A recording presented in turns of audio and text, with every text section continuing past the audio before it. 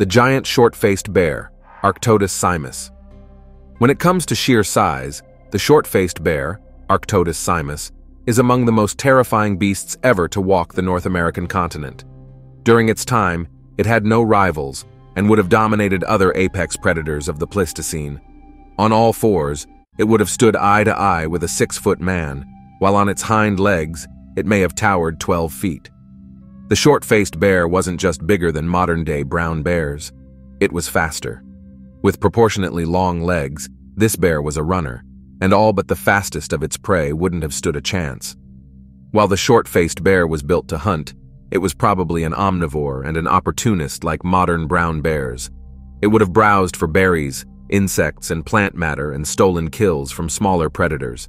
Of course, it was also a killer, well capable of taking down giant ground sloths, juvenile mammoths, and prehistoric bison.